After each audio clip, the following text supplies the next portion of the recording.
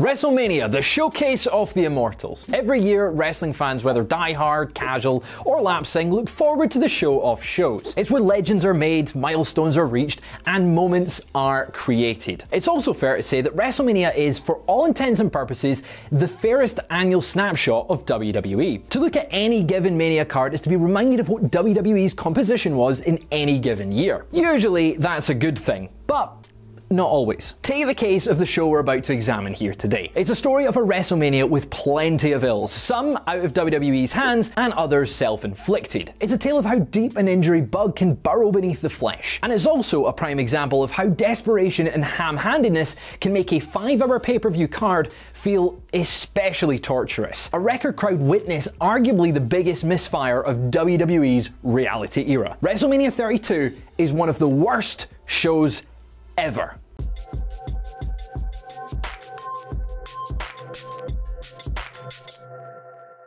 It's safe to say that there were very ambitious plans for WrestleMania 32, seeing as WWE had booked the monstrous AT&T Stadium in suburban Dallas as Mania's venue. As the only American stadium capable of holding the grand delusions of Cowboys owner Jerry Jones, the favourite owner for the fans of the other 31 NFL teams, AT&T Stadium is capable of holding over 100,000 patrons when the field is also set up for seating. Clearly, WWE was aiming to break their own personal all-time attendance record, which was previously set by WrestleMania 3 in 1987, when more than 93,000 spectators witnessed Hulk Hogan body slam Andre the Giant at the Pontiac Silverdome, brother. But not actually, you see, I counted the crowd myself and it's actually only 78,000 fans. Oh, the arrogance of youth. Yes, it's disputed what the actual attendance for WrestleMania 3 is, but on the higher end, WWE claims that it's over 93,000. Seeing as the AT&T Stadium can accommodate more than 93,000 fans, there's no doubt that WWE was looking to trumpet a new record-breaking number, likely a 6-figure head count. To fill a stadium that big, one would assume WWE would need to put together the best possible card, but let's be honest, the WrestleMania name sells itself. Now, it's true, Linda McMahon could win the Women's Rumble, Nia Jax could hold one of the women's titles, and if WWE announced that they were headlining Night 2 of WrestleMania, there would be thousands of fans just grumbling about dropping 4 figures on front row seats and a hotel room. And not only that, they'd actually have to sit through it. But they'd still do it. But I digress. There are always high expectations for WrestleMania, and this was especially true in 2016. The previous 2 Manias went down in history among the best in the event's chronology, particularly as they both delivered tremendously satisfying conclusions. Those 2 endings, of course, share a common theme. They were facilitated by the will of an angry mob. In 2014, WWE intended to end WrestleMania with an ice-cold Randy Orton defending the unified title against a randomly returning 45-year-old Batista. This would leave red-hot Daniel Bryan stuck in the mid-card. And fans were not going to let that stand. After many weeks of crowds screaming their disapproval, WWE caved, modifying Mania plans to put Bryan over via a 2-match parlay. A year later, audience anger kicked up once more when then babyface Roman Reigns, at the height of his suffering succotash son phase, was set up to conquer the resident conqueror Brock Lesnar at WrestleMania 31. And fans couldn't have been more bemused. Even John Cena was like, yeah, they really hate this guy. In the 11th hour, WWE called an audible and had Seth Rollins crash the party with his lovely, shiny briefcase, capturing the title to the joy of all. Well, I say all, aside from Roman's father, Sika, who reportedly went berserk on WWE management afterwards. Point being, spurred by fervent outrage of the audience, WWE had a recent history of getting cold feet when it came to executing Plan A. With WWE planning to crown the still polarizing Reigns a year later, would lightning strike a 3rd time? The short answer is no. The long answer is no.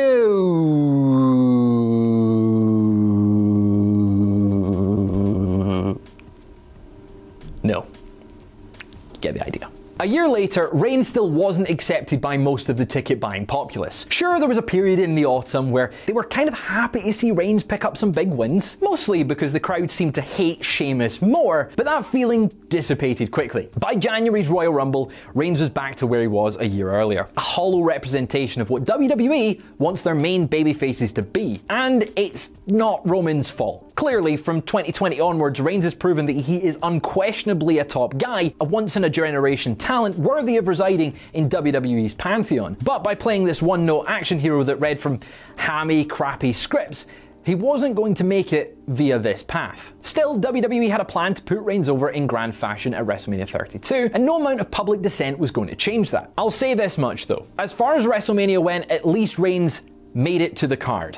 The same couldn't be said for a lot of valuable WWE stars. A number of featured players would end up missing WrestleMania 32 due to injuries, and many of these individuals actually played a significant part at WrestleMania 31 just a year earlier. Among the more costly was WWE Champion Seth Rollins, who blew out his knee during a European tour in November. The belt was vacated and the Architect would be sidelined until the following May, missing WrestleMania. But at least the saviour of WrestleMania 31 seemed to have an eventual path back. WrestleMania 30 hero Daniel Bryan, meanwhile, was forced into retirement that February due to lingering concussion issues. Now, the American Dragon eventually received clearance, it wouldn't be in time to help out for this show. And it got worse. WrestleMania cornerstones John Cena and Randy Orton were also due to miss the show of shows. Cena underwent shoulder surgery at the dawn of 2016, while Orton had been out since October with a similar issue. Add Cesaro to that club after he went out in November with a torn rotator cuff. Around the same time, former Divas champion Nikki Bella was sidelined with a neck injury. The aerodynamic Neville suffered a freak ankle injury in March, putting him out for 4 months. The Wyatt family was also stricken with bad luck. The patriarch Bray was working through a significant back injury and was often protected in tag bouts where he didn't have to do as much. The news was worse for Luke Harper, who tore up his knee about 2 weeks out from WrestleMania. In all, only 11 of the 21 individuals that competed at WrestleMania 31 would wrestle at 32. Of those 11, Paige and Brie Bella were stuck on the pre-show, while R-Truth was relegated to the "You Get a Payday 2 Battle Royal." With such a sizable chunk of the roster compromised by injuries, let's see if WWE can pull an ace from up their sleeve. The WWE title match was just another transparent attempt to make Reigns the face of the WWE, as the big dog would challenge new WWE champion Triple H for the gold. Over the previous 2.5 years, quite a few babyfaces had got their biggest pops by sizing up to the evil head of the Authority, so WWE was clearly hoping for the same effect here. And what a fine start it got off to in Orlando at the Royal Rumble, when fans cheered wildly as Triple H threw Reigns out of the match. Well, in fairness, Orlando does love Daddy Rising. You know, he does the whole point at the indie guy. You know, he does the point. And one indie darling that a lot of WWE fans liked was Jon Moxley, who'd spent the last 5 years as Dean Ambrose. Whether the most poetically unhinged member of the Shield or the nonchalantly goofy guy with a tattered wardrobe, Ambrose connected with the WWE audiences on a level that Reigns, for all of his talents, just hadn't yet. In fact, most WWE fans at the time would have preferred to see the lunatic fringe as the one standing tall at the end of WrestleMania 32. But instead, Ambrose would go one-on-one with the beast incarnate himself, Brock Lesnar. That's my best Paul Heyman. Let me know in the comments if it was good. And it would be an anything goes match. Now that sounds pretty cool, right? Two creative brutes piecing together an absolute war inside AT&T Stadium.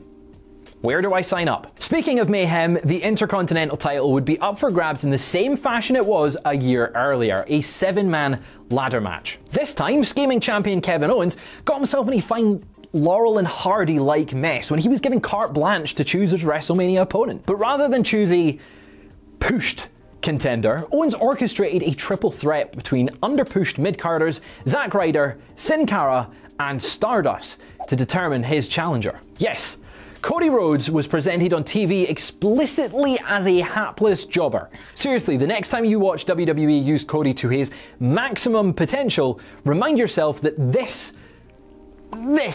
was how they saw the American Nightmare in 2016. Adrenaline in his soul gets his release, that's the goal. So yeah, management pushed Owens by sticking him in a ladder match with those three apparent bottom rungers, along with three viable challengers he spurned in Dolph Ziggler, The Miz, and Sami Zayn. Sounds like a fun car crash. But WWE wasn't done gimmicking the pay-per-view yet. One special attraction came about following a surprise return. After more than 6 years away from WWE,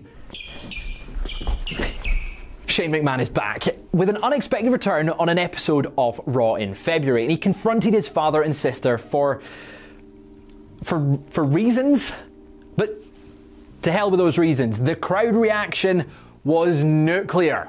like goosebump inducing. The prodigal son had come home. The family acrimony led to Vince booking Shane versus Undertaker in a Hell in a Cell match, which wasn't something anybody was remotely expecting more than 10 minutes earlier, but for a WrestleMania that was going to be missing some franchise-level players, Shane versus Taker inside the cell with control of WWE, a lockbox full of secrets, a year's supply of Febreze, and the recipe for WWF ice cream bars all hanging in the balance, it was a pretty nice novelty to have. And even better, the return of Shane apparently juiced ticket sales as it came wholly out of left field. Granted, we may have that to blame for 6 years of Shane going move for move with WWE's biggest stars while exuding enough sweat to adequately waterboard Godzilla. But these were somewhat desperate times. And they were also changing times, for the Divas title was coming to its end. Yes, the butterfly was being decommissioned in favour of a reborn WWE Women's Championship, and a triple threat would be held to crown the new title holder. The three entrants were all Revolution call-ups, the final Divas champion Charlotte Flair, and fellow horsewomen Sasha Banks and Becky Lynch. Elsewhere, short-lived tag team Chris Jericho and AJ Styles were set for singles action on the WrestleMania card. Fans felt that the era of Y2AJ came to end far too early, even if it was designed for an immediate split. And why not? The recently arrived Styles had main event potential, while Jericho was content to putting over Ascending Stars. And speaking of Ascending Stars, tag champs The New Day had recently turned babyface on the strength of their charisma and amusing antics, making them the hottest act in all of WWE. For WrestleMania, they were matched up against the League of Nations members Sheamus, Rusev, and Alberto Del Rio, who were not the hottest act in WWE. Ah, the League of Nations. Let's take four brawny non-Americans that don't currently have any discernible character direction, stick them together as a group of snarling heels, and then use them to try and get some heat on Reigns. Now remember the old Batman TV series where the villain of the week would dispatch a gaggle of similarly dressed idiots to fight Batman and Robin, and the words like blam and pow would fill the screen? Well, they all got their asses kicked to the sounds of catchy surf rock. That was the League of Nations. You know, I honestly can't remember if the word kapow appeared after Reigns belted Rusev with a Superman punch, but there's a good chance it at least happened once. Also, there would be another Andre the Giant Memorial Battle Royal in what would turn out to be a rare one for the main WrestleMania card. That's kinda how you know the roster's a bit light. For the purpose of this video, we'll gloss over the three pre-show matches, which were Kalisto defeating Ryback to retain the US title, a 10-woman tag that ended with Brie Bella tapping Naomi out to her husband's yes lock, and the Usos defeating the Dudley Boyz. They were all what they were, just assorted mid-card extras. As for the actual card itself, well, how much time do you have? Because the main card was 5 hours long. Overall, it was a 7-hour show counting the pre-show. If the show's going to be that long, it had better be the best damn WrestleMania ever. It wasn't. This is worst shows ever you're watching. But we kick off the main card with a pretty good match. The 7-way ladder scramble for the Intercontinental title. While perhaps a hair or two below the greatness of the match won by Daniel Bryan the previous year, this was still an ambitious stunt show with lots of wince-inducing crashes, like when Kevin Owens was suplexed head first onto a ladder. This WrestleMania began with a heartwarming moment though, as The Miz was about to pull down the belt, only for long underutilized Zack Ryder to shove him off and snare the title for himself. The fans rejoiced as Ryder celebrated the moment with his father. Then Ryder dropped the belt to The Miz the next night on Raw. Well, I guess that's why they call it a WrestleMania moment, because in a moment, you're bound to lose everything. But for the time, we got a genuine babyface victory and some good vibes to kick off the biggest show of the year. But how long would those good vibes last? Well, they should definitely continue through the next match, the singles encounter between AJ Styles and Chris Jericho. The phenomenal one is clearly earmarked for a big push, while aging Jericho is the master of putting tomorrow's top guys over. And to boot, we're going to get one hell of a match out of it, so let's just enjoy what is sure to be a classic. Jericho won. That's, interesting. I guess on a show where so many babyfaces are going to reign victorious over WWE's evildoers, it's best to throw a swerve in there somewhere. Yeah, good for Jericho, I guess. As for the match, it was pretty good, though perhaps a notch or two below the lofty expectations fans tend to have for Styles matches with wrestling gods. You know, fingers crossed Styles doesn't have any future WrestleMania matches that are a bit like that. Hi Shinsuke Nakamura. And for what it's worth, Styles did pin Jericho in a multi-man match the next night on Raw to become the #1 contender for the world title. So, what's the point of this show again? Well, this next match is a surefire babyface win. It's the New Day with a lovable cereal box entrance as the tag team champions of the world. We're taking on the League of Nations, a heel group that puts the pathetic in apathetic crowd response. Time for the New Day to clown these clowns, right? And, dance around ringside playing a little victory song on Xavier's trombone. Sorry, the League of Nations won? Really? Why? Is there an additive in Booty-O's that caused all 3 members to flunk the wellness test or something? Something is clearly not right. So, while that result obviously bummed out the crowd, we do get a very random appearance from Stone Cold, Shawn Michaels and Mick Foley, who come down to the ring and run the heels off. And then Austin beats up Xavier Woods because, well, that's the bottom line, 'cause Stone Cold said so. Yay. Take that, modern wrestling. You'll never be as good as it was back in the day. Imagine WrestleMania X7. All 6 of the TLC participants were beaten up afterwards by Tony Atlas, Don Muraco, and the Iron Sheik. Actually, Sheik won that night, didn't he?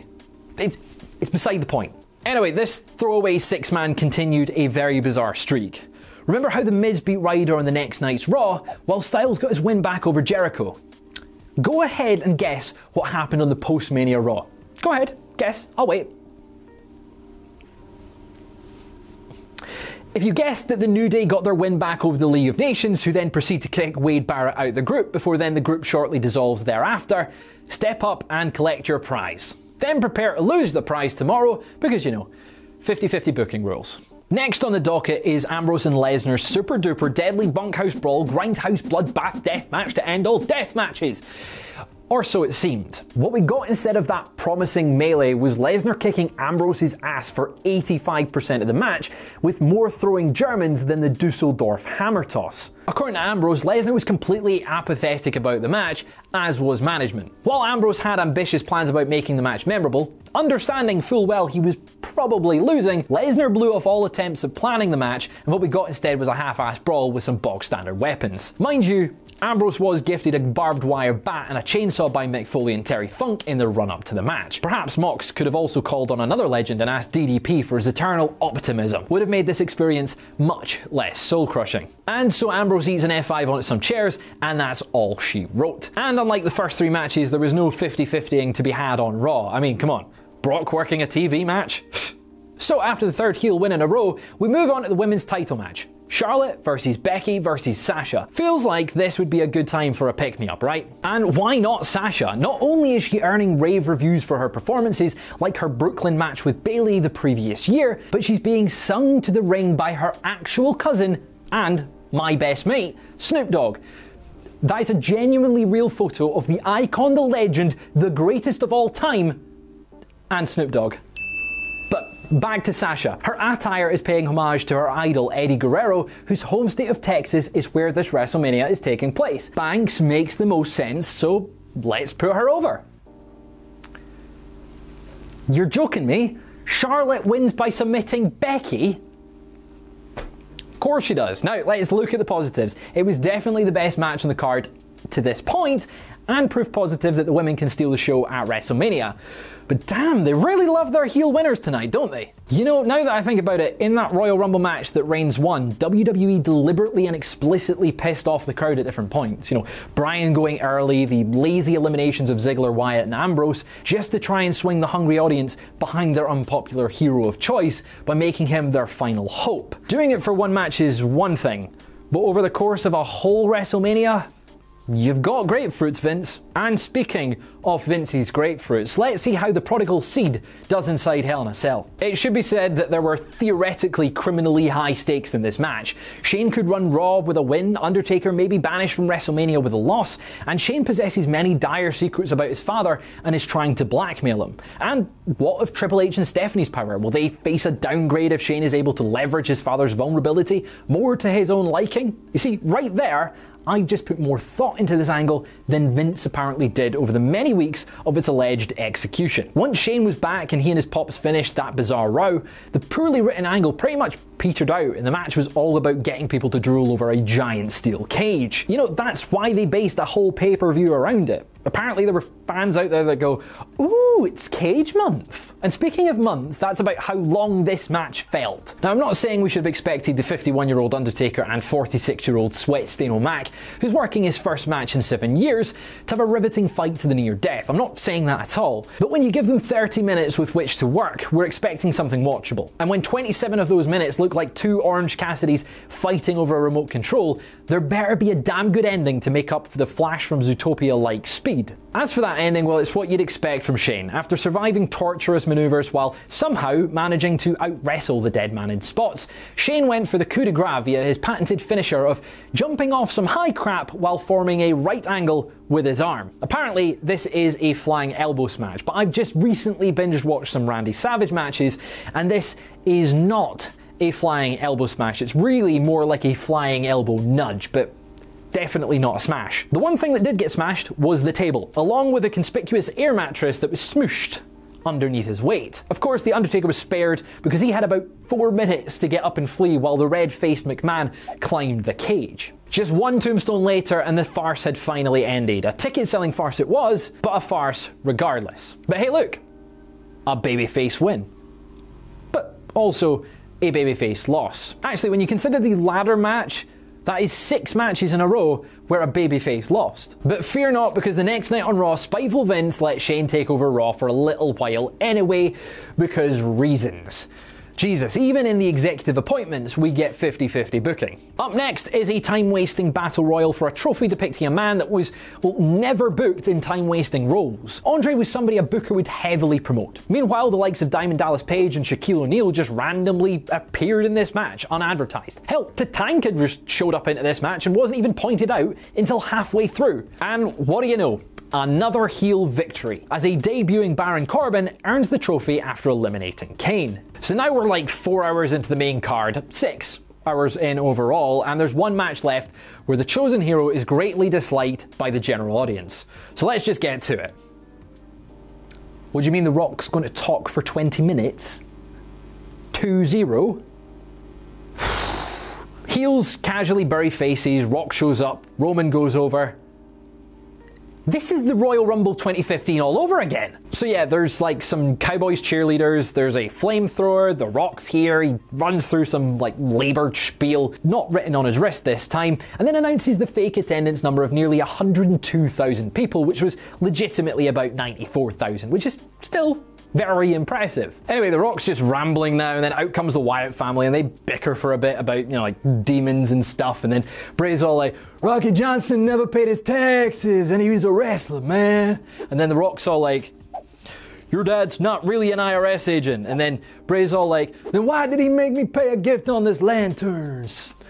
And all that sort of stuff. And then The Rock's like, I don't know, maybe your dad can distinguish fiction from reality anymore. And then Bray gets all pissed, and that leads to a fight. But instead of Bray, Rowan Everdeen volunteers as tribute, and then proceeds to job to The Rock in 6 seconds. This is The Rock's last match. If he never wrestles again, this is his last match. And it just so happens Dwayne has his wrestling gear underneath his like casual attire. Like, you know, apparently all wrestlers do. Apparently I've heard Sting, for instance, wears like skin makeup on top of his normal crow makeup, just in case, like, I don't know, Daddy Magic jumps him in McDonald's. Also, John Cena runs in to help pantless Dwayne because he's federally mandated to appear at every WrestleMania, just a bit like Stan Lee did in all the Marvel movies. You know, you've got to send the crowd home happy after all. But did they really go home happy? It's at long last time for Triple H and Reigns for the big belt. And because it's Triple H at WrestleMania, he has to have an entrance that's way too over the top for even a Rammstein concert. In this one, Stephanie dresses as some sort of like dystopian villainess and delivers an over-the-top speech about Roman being our final savior, the last hope of the people.